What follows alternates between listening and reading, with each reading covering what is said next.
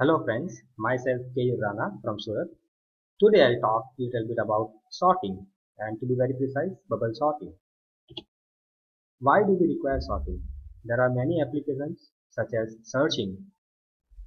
In binary searching we require sorting first of all. If you are asked to find closest pair of numbers that have the smallest difference between them, how do you do it? Sorting is one of the solutions. To find duplicate elements from given set of n number of elements, you require to sort those elements and then it will be easy to find the duplicate elements. Frequency distribution, that is which element occurs the largest number of times in the given set of n number of elements. Again, here you sort the element list and you can find out frequency of every element and you could get the answer. Similarly, if you want to find ith largest element, again sorting is the better option. So there are so many applications of sorting. Various sorting techniques are in existence. Few of them are bubble sort, selection sort, insertion sort, merge sort and quick sort. There are many more, but we will focus mainly on bubble sort method with an example and programming code snippet. Here is the C programming code for bubble sort method. Integer array of 100 elements. There are n number of elements, right? And this part is to take all the elements from the user. Once all the elements are taken into array element, you require two nested for loops. The first for loop, that is controlled by variable I, will run for n minus 1 number of times. That is, for n number of elements you require to sort. Now inner loop, that is j, will run for n minus I minus 1 number of times. Every time, the basic concept of bubble sort is to compare two adjacent numbers.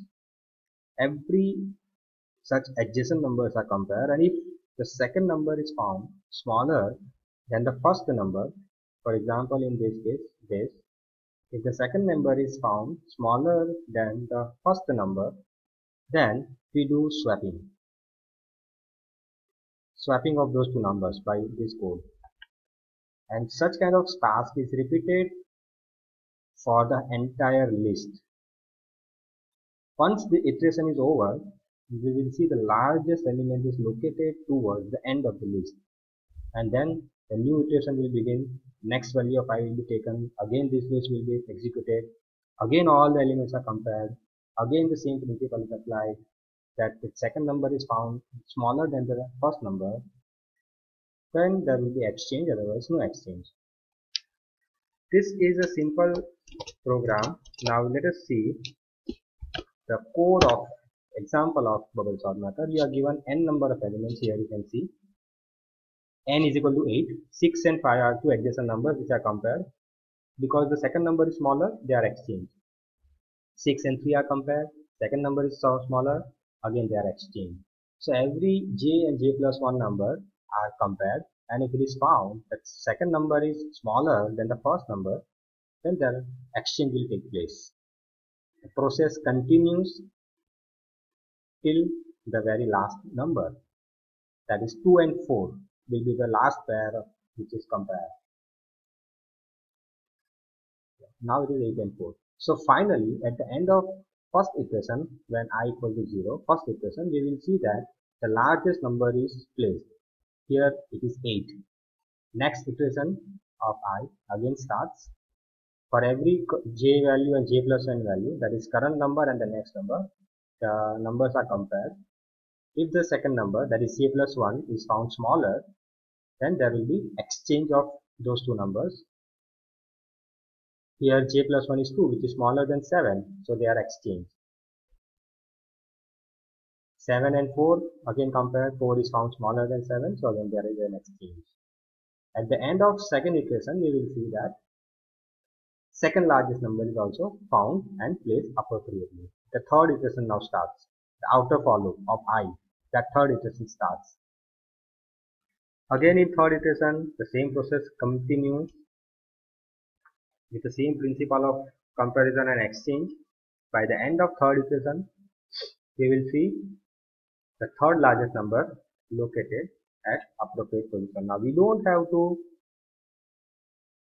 sort, we don't have to run loop for those numbers which are already sorted, and that is the reason why our loop is controlled here n minus I minus 1 times. N minus I minus 1 times means